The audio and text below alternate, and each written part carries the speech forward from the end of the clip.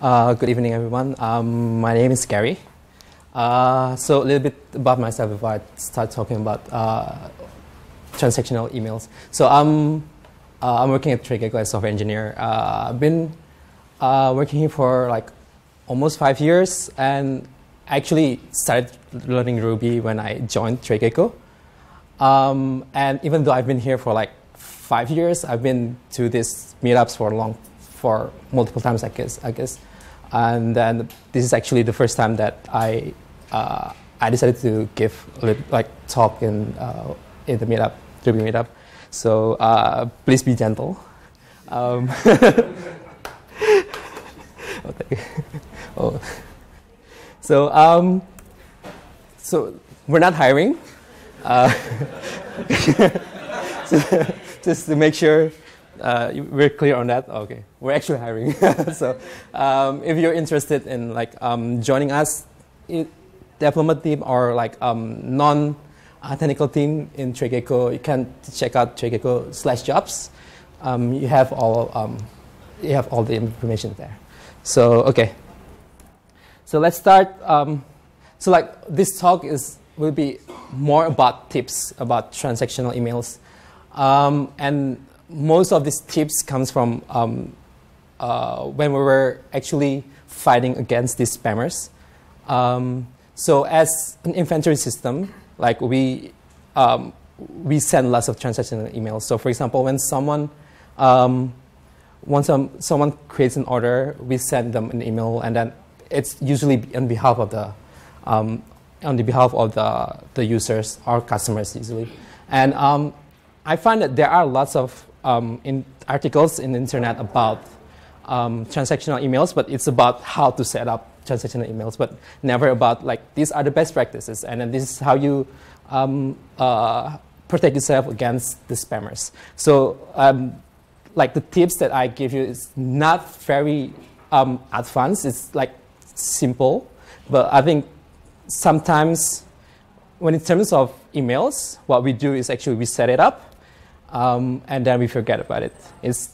Even though emails is probably very important for our customers, we don't think about it that much, compared to, for example, how we do our controllers or how we do our background jobs and that kind of stuff. So yeah, so that's why that's where why I wanted to give these 5 tips. So if I can help you with these tips, then that's basically what I wanted to get from this talk. So do you use a full screen presentation? I think this is full screen, and let me check. Control Command F. Okay. Control Command F. Okay.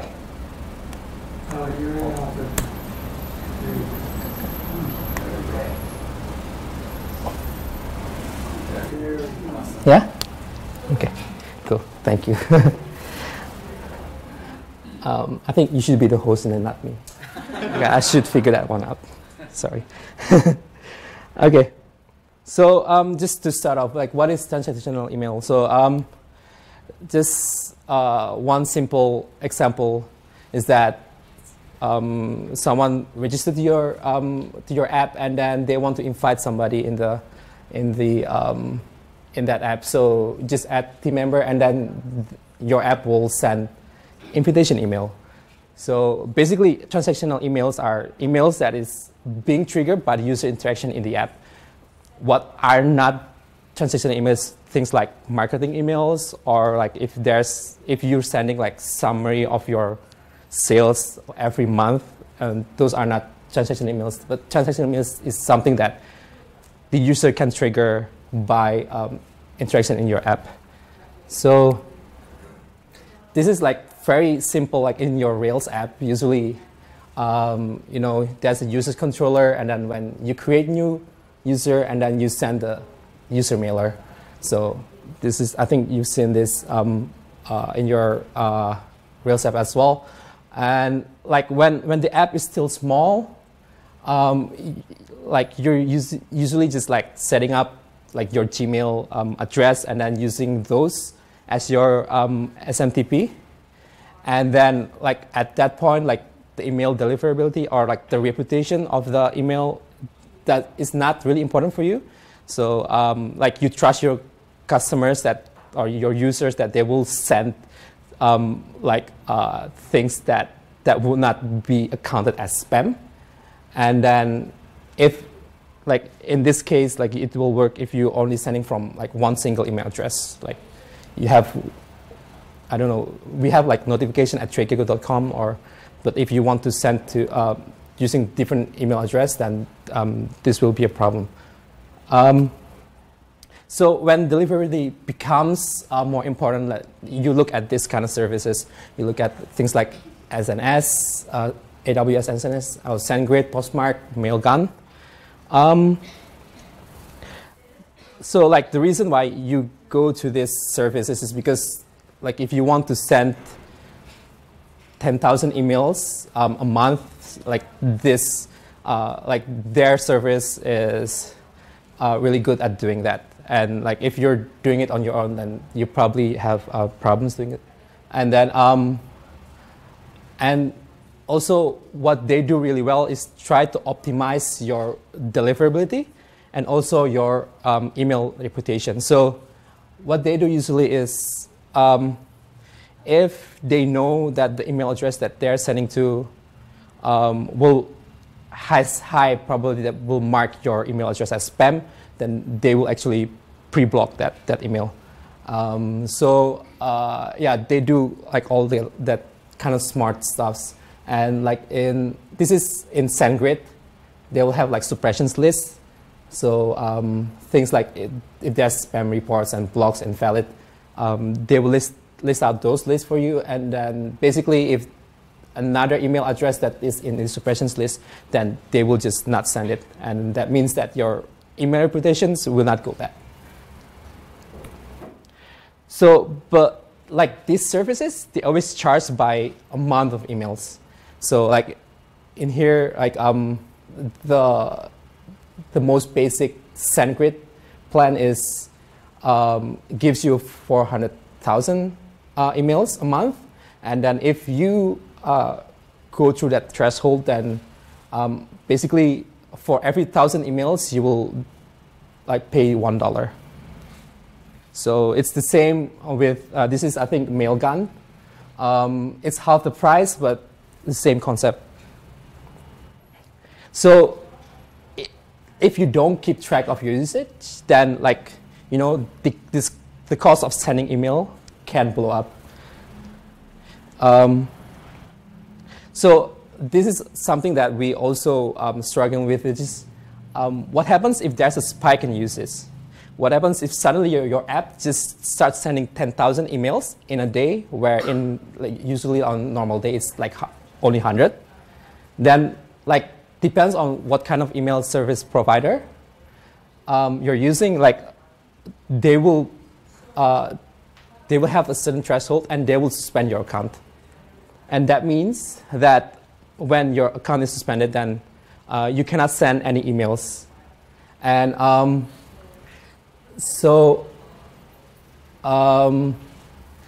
in that case,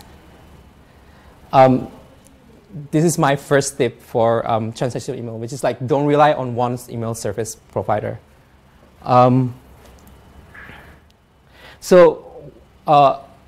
Like this is especially for us developers in Southeast Asia. Trying to get your account reactivated, it will take a long time. So the process of reactivating your account is usually you need to email their support account, the support team, and then they try to figure out what's wrong with your email, and then why are you sending so many emails in a day, and then if they need to verify that the issue is not there anymore. But if most of these email service providers are in either US or Europe, so that means that, and their compliance team they usually have support team all over the world, but their compliance team is in US or Europe. So that means that they can only look at your case when their workday starts. So that means in our case, we had one time where our customers could not send any emails for 12 hours. And that is for like for merchants or e-commerce businesses, that is a showstopper for them, right? So, which is why I think for us it is beneficial to have like 2 email service providers, like that we can switch to when one of the account is suspended. So so some of the suggestions on implementing how like multiple ESP is that so all of these ESP has APIs where you can tap into, like you can send those emails through APIs, but like the APIs are always different, and then so if you need to implement like 2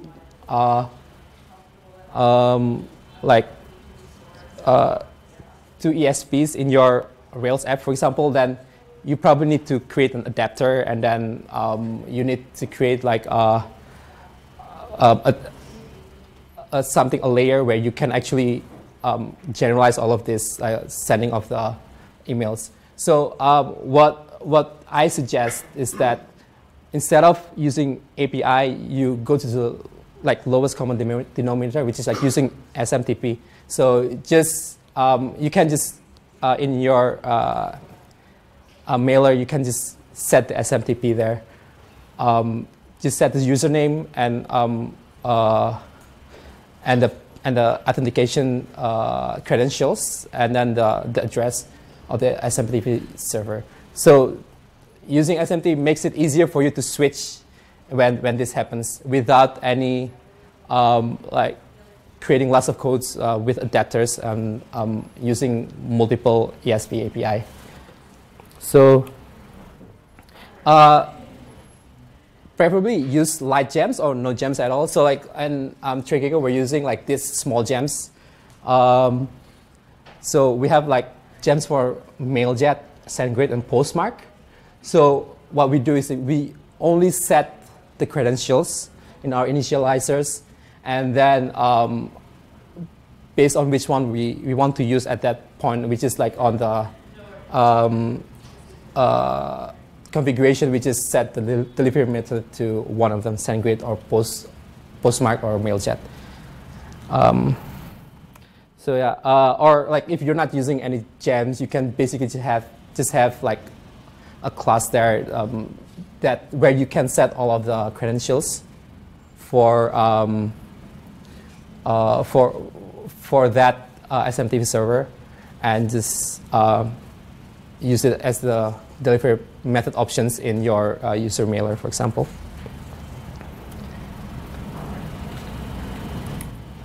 Okay, so tips number 2 is that you need to identify your legitimate users and then try to restrict their email usage. So, so this is what's happening with us, I think, in July.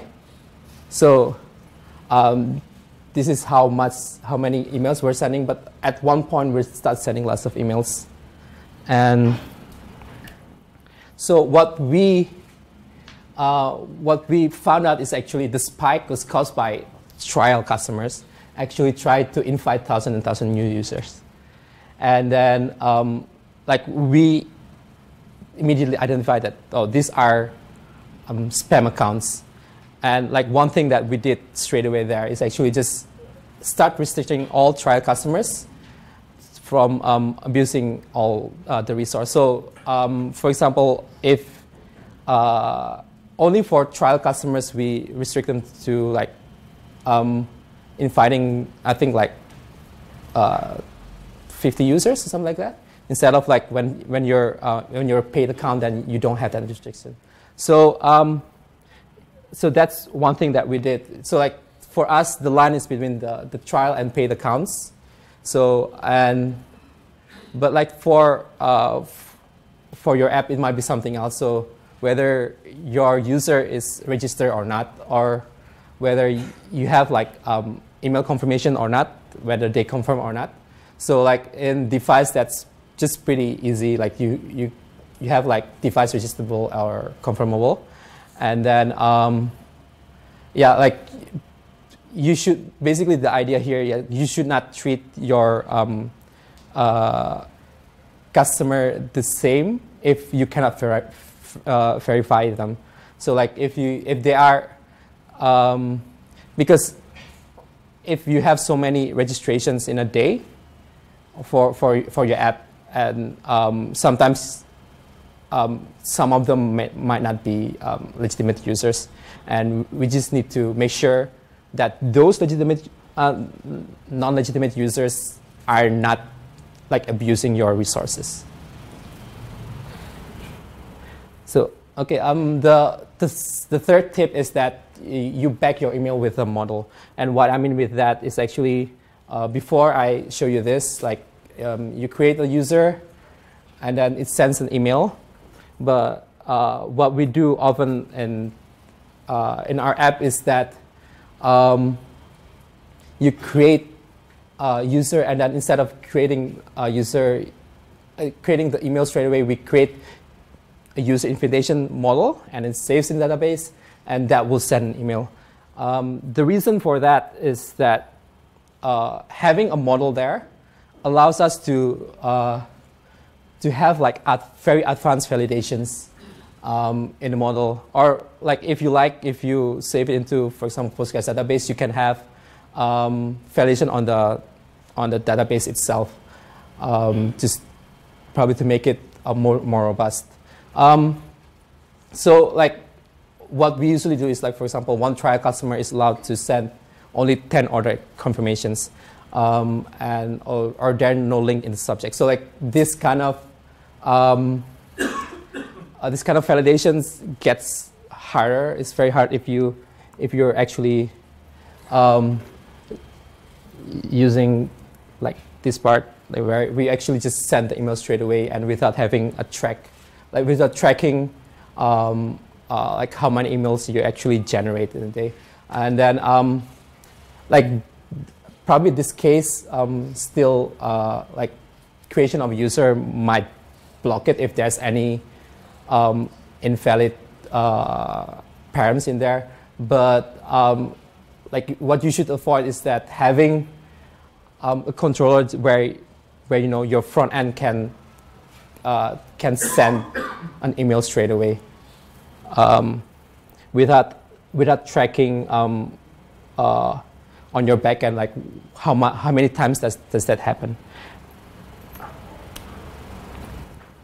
And then also, like, what I like about having a model for every emails is that that become the source of truth, like from your code, like how emails are generated. So most of the time, you will have cases where, you know, you like, I think I sent 1,000 emails, but why does SendGrid says, or why Mailgun says like I sent 10,000 emails? Like where's the discrepancy coming from? So having that makes it easier for you to audit, and then just to see where the leak is. Okay, so like the tips number 4, and this is something that we actually experienced this recently, which is like length validate your recipient and CC field. So to give like the similar story, so this is our order, how many order email a day. So like this is basically this is the weekend and this is the weekdays, weekend and weekdays. This happened recently. I don't know why. We need to look at that actually. But like, take a look at 19th of September. 19th of September is just the same as any other days basically. So if you look at this, you probably not notice like there's nothing wrong in 19th of September. But on 19th of September, our SendGrid account got deactivated. The reason for that is that there's a spike on 19th of September. So at that day, we're sending around 300,000 emails, more than that actually. So, so yeah,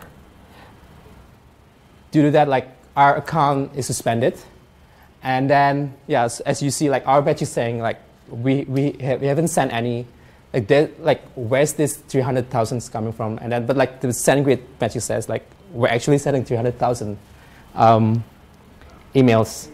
So what is happening? Why? So that is me actually. So that's what I did after talking to looking at our metrics. But the culprit is this. So we have this emailing form in our app, and basically the customer can put can put the CC and put the subject and all the message. So what happens is that one of the trial accounts, which is most likely is a spammer account, they just put like 500 email address with a comma in here, and then also in CC, and then send that to SendGrid. So that went through. So with one email address, we're sending 1,000 emails, and they're doing it over and over and over again. So that's what happened. So what we did is after 12 hours trying to figure out why we're sending 300,000 emails. Basically, the quick fix is just we validate the recipient NCC, and then we're just doing like using like the length. Like you can do like I don't know, try to chop the email address and then just count how many email addresses are there. But I think the thing is we don't want to use like regex, and emails also have formats where you can send the name first, and then there's the parentheses and then the email address. So it gets pretty complicated. So we're just using it like we're just using the easiest validation. It's just like string validation. Cannot go larger than that.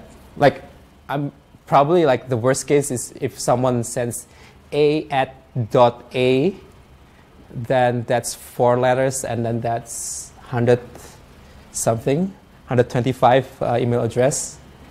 Okay, so, but yeah, like with this, we actually stop those spammer accounts.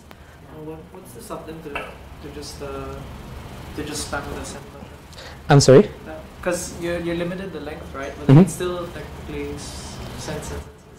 Yeah. So basically, what we do that. We basically try to detect like all these spammer accounts, and then just we actually shut it down for, because like we can see straight away from their account activity that they are actually not going to use the product or not going to not going to pay later. So yeah, so we can basically it's still kind of manual. Right now, it's like we have emails of like all those graphs that you see earlier. Like our engineers get those graphs and can see like, oh, that's certain strange activity, and we need to look at it. So yeah. So yeah, I think like in our case, it's recipient NCC, but like potentially in your app, all the fields, all the attributes in your model where you potentially can send email to, you need to validate those. So it's not sending. So like it will not cause you to send like 1,000 emails at once. And then I think SendGrid has like a limit of 1,000 emails in recipients field, so they actually allow that. But like I think depends on the email service provider, they might limit the amount of recipients in the email. And then, yeah, so this is something that you need to be very careful about because this can blow up your emailing costs. Like if someone can send 1,000 emails at once, that means like if you're using SendGrid, that's $1. And then if it goes on and on again, it's in a month it can go to like I don't know, a lot of money, I guess, unless SendGrid shuts you down. So that's not alternative, yeah, which is also not pleasant. So the last tip that I have is just like track daily usage and then set up alerts. Be vigilant about it. So yeah, most email service providers, they have like basic stats and alerts. So this is in SendGrid. You can they have stats at like how many invitation letters you're like. If you set up the categories, you can basically get the stats for every category email. So yeah. So what we are doing is actually we're tracking all the email that we send. So using like the model that is backing the email. And then we're also tracking all the responses of the email. So so when someone processes the email or open or when it bounces or marks as spam, we have those data using. So like with SendGrid, you can get them through API as well, but we're using the webhooks. So so we subscribe to their webhooks, and every time those emails are being opened or bounced or marked as spam, then we get notification on our end as well.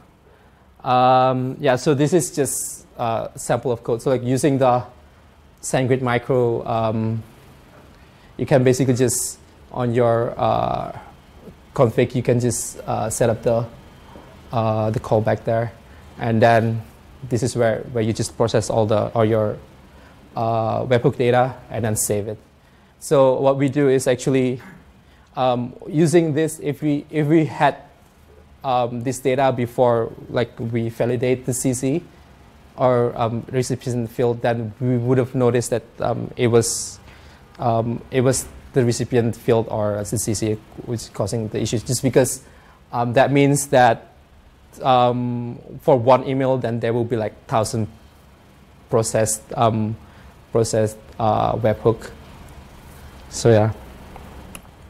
Okay, so the conclusion is that transaction emails are usually very easy to set up, but it is always, I feel like it's always the afterthought, and you just set it up and then like just because it's so easy to set up, you just leave it there. But like if you don't keep an eye on your transaction emails, then like your usage or your costs can blow up in terms of like emailing.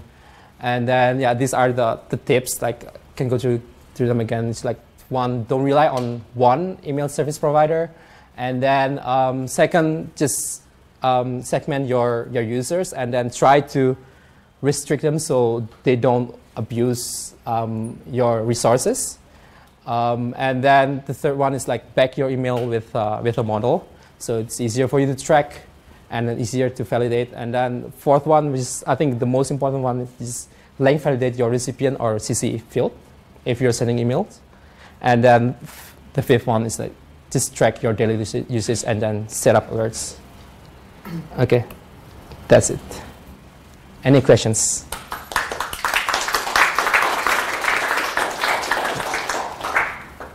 How frequently do these anomalies happen? I think this start happening this year.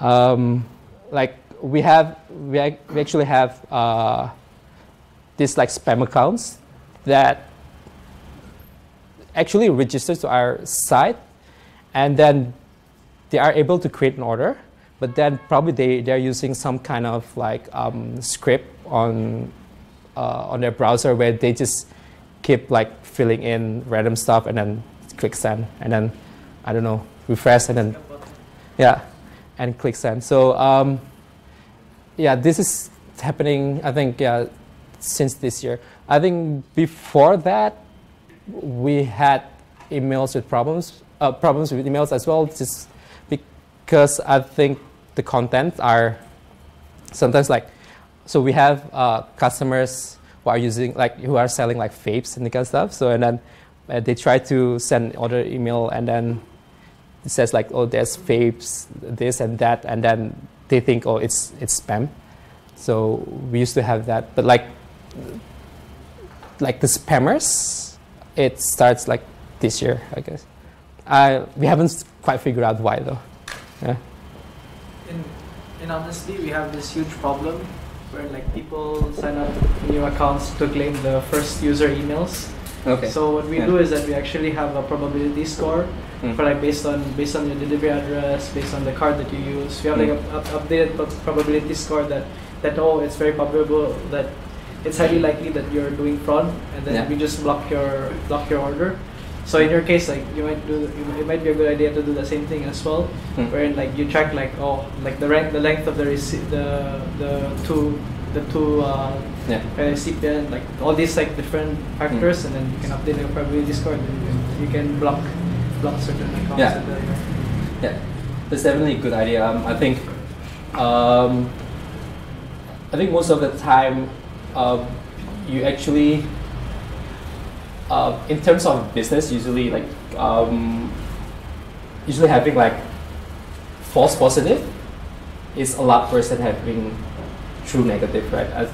I think that's for longest time, that's what we're trying to like that's our mindset is like, okay, we just like we can just handle this manually. It's not going to be that bad, but like as you scale, then that kind of solution is appropriate. Yeah. Also with the ESP, how do you switch? Do you switch as in like you switch? So you mentioned earlier that to use multiple ESPs. How do you switch between the two? Is the second line a backup, or you? Yeah, it's, do you throttle? I mean, do you distribute between the two, or? Yeah, it's just a backup. So I think just when there's when our account gets deactivated for whatever reason, and then it's just still manual at the moment. We like for our customers, it's very bad for them to not be able to send emails. So yeah, this is actually just just temporary solution for them, while we're actually trying to figure out why this thing is happening. And then especially with the support of these ESPs, it takes a long time just because of the communication fat, basically just like emailing them and then trying to figure out, and then usually they try to give you this form where you have to fill in, and then you send it back, and then they get back like 2 hours after that. So yeah, that's just a temporary solution for us. Can you explain more about how the middleware works? Because the previous slide, it seemed to me that you didn't do any like authentication for the middleware system too. Which one? The middleware that. Yeah. So so this is basically just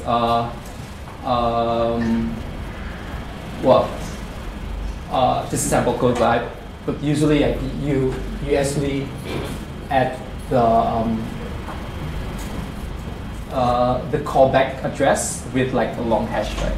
You just put it there, and then basically that long hash is the one that you put in SendGrid. And I think some of the ESP supports like authentication, so like you can basically set like, oh, when you send this webhook, send this authentication as well. But yeah, like usually we just put that like very long hash in here just to make sure that we know that it's from SendGrid. Right? Yeah, because I think it's important to make sure that's from SendGrid, otherwise other people can circulate the same thing. Yeah, that is for webhooks in general. Yeah. I've got a question. Do you detect when the email doesn't the customer doesn't receive the email, and if you detect, for example, because the server because of the poor reputation, the server rejects your email. What do you do then? We have similar problem, and it causes us a lot of pain because some servers just reject our IP because we were added to some blacklist. Yeah, I think this is why email. I feel like it's an afterthought. Like email reputation is very hard to build, and then it's very easy to ruin, especially with these spammers. So usually, what happens in those cases is that like your reputation goes down, and then like, oh, you realize some of the customers are not receiving the emails. But like for those cases, I think we're using like subdomain for the like the emails that we're sending. So it's not like TradeGecko.com, but like s.tradegecko.com, for example. So although that might not matter, but like we can always switch like the subdomains if you want. But then you still do you use one IP address, or do you have a pool of IP addresses that you have dedicated?